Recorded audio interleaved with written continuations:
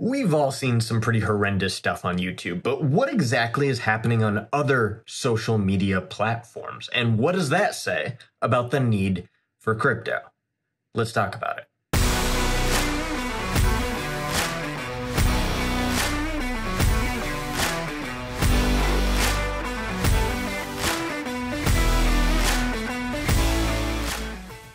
Welcome to Lake Game Crypto. My name is Josh, and I'm here to help you find digital liberty in the complex world of crypto. Remember that anything you hear in any of my videos is not to be taken as financial advice. Do your own research and own your own decisions. So I've been doing more of these reaction videos on this channel, and they've been going pretty well, but I want to experiment a little bit with it and try a slightly different format.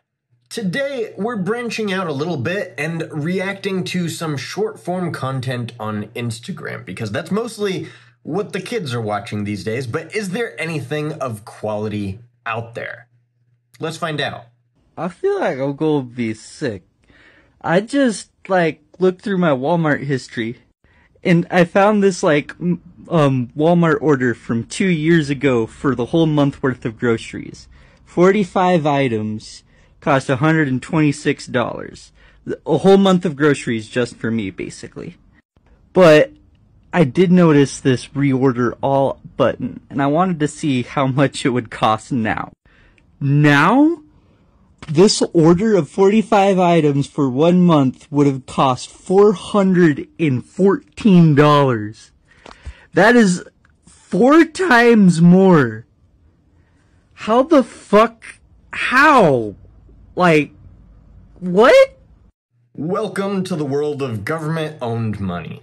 Make no mistake, this is 100% an issue of governments printing money and then spending all of that money on garbage government programs and dumping ridiculous amounts into the circulating supply.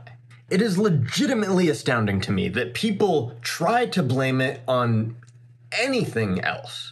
Someone that's less informed on economic issues might ask, why don't businesses just choose not to raise their prices and all of the prices will just stay stable across the board? But it doesn't work like that.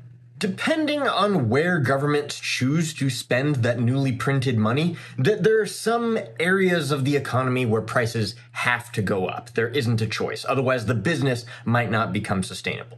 When that happens, the inflation doesn't just stay isolated in a certain area. It goes all the way up the supply chain until it affects just about everybody. The single most reliable way to drive inflation is to print money, and all it takes is the government to just unload a dump truck of money into one particular industry, and then they have to raise their prices because expenses increase, and that affects everybody up the supply chain. And the people that benefit most from this are the people that get their hands on that newly printed money first. So there's no negative incentive for these people to stop printing money. This is why we need crypto. In 1983, making $30,000 a year is equivalent to 2024 making $164,000 a year. So our parents grew up comfortably on $30,000 a year, very comfortably. And we have to make $164,000 a year just to live the same way that our parents lived in 1983. I think that stat really shows how much inflation has impacted everyone, and it makes a lot of sense now why no one can afford shit. Because making $30,000 a year in 1983 was sufficient because eggs were like 50 cents, and now it's like $9 for a can of 12. So although the price of everything in your life has gone up, car insurance, rent, groceries, wages have not. And that's a huge problem because now 90% of people are living paycheck to paycheck in the US. And that stat really puts it into perspective. He is very angry. I think he has every right to be, because obviously he's 100% right on the state of the economy today and how the economy has devolved over the past 40, really 50 years. But there's one issue that I raised with this video, which is where he says that wages have not kept up with inflation, which incorrectly assumes that it is the responsibility of American businesses to manage or keep up with inflation, or any other business in any other impacted country. Businesses do not magically have more money when inflation hits. If anything, they have less money. Remember what we said about prices rising all the way up through the supply chain. The expenses hit first. So really businesses don't have any more money until they raise their prices and they actually start generating revenue from that. But 100% of the time, that increase in prices is in an effort to offset the cost of increased expenses. If you're trying to keep up with wages, that's just another additional expense that you're trying to keep up with. So they have to raise their prices even more if they're trying to keep up with that inflation, which again goes way up the supply chain. I don't know where this idea came from that inflation is just a natural, inevitable part of economic law and that deflation is inherently a bad thing. It's absolutely not true. Businesses are as much victims of inflation as individuals are, sometimes more so. It is massively unproductive to blame businesses for inflation. And I think it was John Stuart Mill that said that the most effective way to curb inflation is to cut government spending and stop printing money. This is why I am unbelievably excited that the Argentina government announced that they were going to stop printing money in order to fuel their economy. We will finally have a case study to demonstrate the damage of money printing. And in the process, I think it will also prove the superiority of Austrian economics and why we need crypto. Isn't that crazy? It's not wild though that taxes are like a subscription to the country that you live in, except you can never cancel, no matter how dissatisfied you are. That's crazy. It is unbelievably crazy. You have no idea. In the US, taxes were never really supposed to be a permanent part of the US economic system. They were supposed to be a temporary measure that was implemented to help fund the Civil War. And now governments are just printing money like crazy, like it's crystal meth or something. I know people outside of crypto think that we crypto nerds are crazy when we say crap like, oh, Bitcoin can stop wars from happening. But legitimately, it's actually true when you think about how governments are able to fund wars and how taking that power away from them would make it so that they can't do it anymore.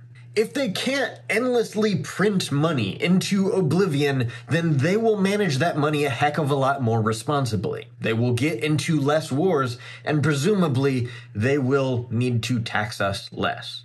Cardano, does it have a future? Many people are asking me that. And I think ADA, which is a token symbol, doesn't stand a chance. Here's why. Well, we have Solana, right? People are building on Solana. We have Base. People are building on Base because, cheaper fees and it's compatible with Ethereum. Cardano is not compatible with Ethereum and there's no real reason to build on that. Can you name one? If you can, I'd like to hear it.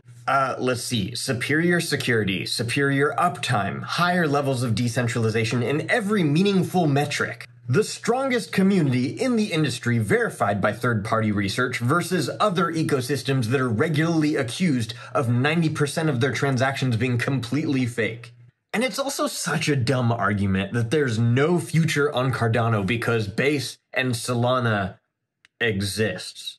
Why does nobody stop and ask why Cardano is the only major blockchain that is actively and regularly making partnerships with governments around the world? And it is probably because Cardano is the only one that's actually putting any significant efforts into putting real recognized functionality into DID solutions, which allows blockchain to tap into things like 401ks and other retirement accounts, tourism and healthcare.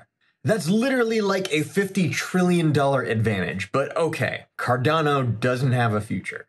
It's unbelievable to me that this guy has almost 1 million followers on Instagram. I'm gonna see what else this guy has to say.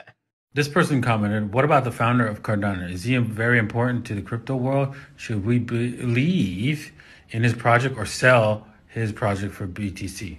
Come here. I believe Cardano is a good project and will do well in the future. It will not do as well as Bitcoin or Ethereum. So you should own some Cardano because, there will be pumps, but it may not last the ages. That's just the way it is. It's not as innovative as they think it is. Wow, this guy might be full of the worst possible takes that you could have in crypto. And that's legitimately not from an ADA maximalist thing. I don't consider myself a Cardano maximalist, but just coming from a standpoint of basic understandings of market fundamentals. Ethereum, at the time of recording this video, is sitting at a $372 billion market cap, and Bitcoin is sitting at a $1 trillion market cap, while Cardano is sitting at a $12 billion market cap. It would be incomprehensibly easier for Cardano to do a 10x than it would for Ethereum to do even a 3 or 4x. And that's not even including fundamentals analysis. You could literally swap out ADA with Dogecoin and you could make exactly the same case. But if you were to look at the fundamentals, Ethereum has been trying to follow what Cardano has been doing for like the past 3 years now. They switched to proof of stake, and it's still not as good as Cardano's proof of stake mechanism. Though, to be fair, nobody's is. Cardano is also the only blockchain that has been around for 40 years or more that has never had anything that could be considered an outage. Ethereum has had 2 instances of such extreme congestion that transactions could not be processed on the chain, and Bitcoin has actually gone down twice. Cardano has never gone down. It had 1 instance of extreme congestion, but transactions could still be processed. They were just happening a little bit slower. And it's had 1 failed DDoS attack in recent months. I don't know what this guy makes his decisions on. I guess it's easy to get away with not justifying yourself when you're making 60-second videos on Instagram. But I think that this guy could benefit from a Crypto for Beginners course.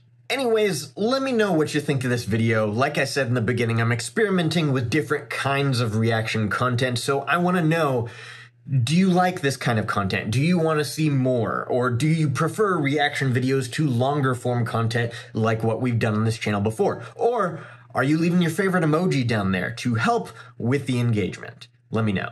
If you enjoyed this video, be sure to hit that subscribe button and the bell notification so you don't miss any of my Cardano-based content every Tuesday and Thursday. As always, remember never to invest more than what you can afford to lose. Learn as much as you can about this space and play for the late game. Thanks so much for watching.